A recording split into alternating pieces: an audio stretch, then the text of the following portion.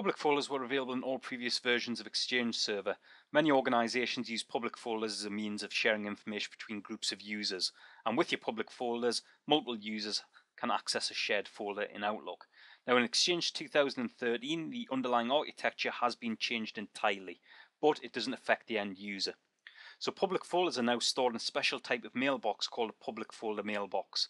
In previous versions of Exchange Server, public folders were stored in a separate public folder database. With 2013, the public folder mailboxes are stored in a regular mailbox database. And the public folder mailbox stores the public folder hierarchy as well as all of the contents. Another advantage of this is that public folder mailboxes can now be stored as part of a database availability group.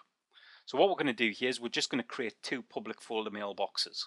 So what I've done is I've come to my Exchange Admin Center, I've gone to public folders, and I've gone to public folder mailboxes.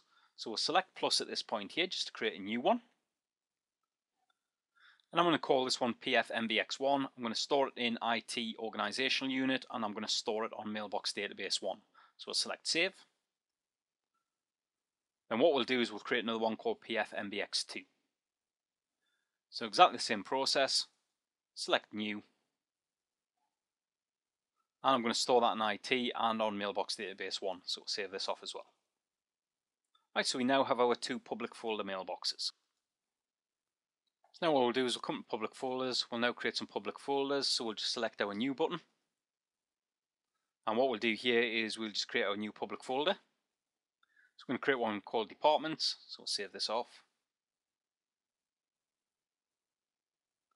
Then what we're going to do is create one for IT, so we'll just highlight Departments, click plus here, and we'll create one called IT under Departments, and we'll save that off as well. Not only can we do this through the Exchange Admin Center, we can also do it through the Exchange Management Shell as well. So let's just go to the Management Shell. And what we'll do here is we'll just actually get a list of all of our public folders. So what we're going to issue here is the get-public folder, recurse, and then format list. And when I hit enter, we get lots and lots of information relating to our public folders. So as you can see, quite a bit of information. The other thing we can do from here as well is we can also create new public folders. So all we'll do is clear the screen. So all we're going to issue here is the new -public folder, -name research, -path will be under departments, and then we're going to create that on mailbox PFMBX2. So as we can see, it's now created that research public folder below departments. Let's just go back to our Exchange Admin Center, and all we'll do here is we'll just do refresh, and we can see research at this point here. Next thing we really need to do is set up some permissions to enable users to post information into these public folders.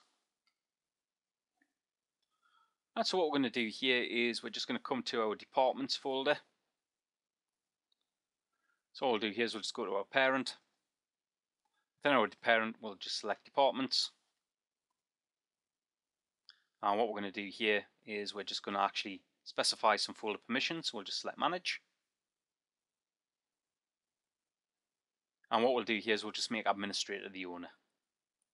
So if we just click on our little drop down here, we'll go for owner, click browse, specify the administrator user, select OK, select save, and we'll ensure that we do actually propagate this to all subfolders as well, and select save.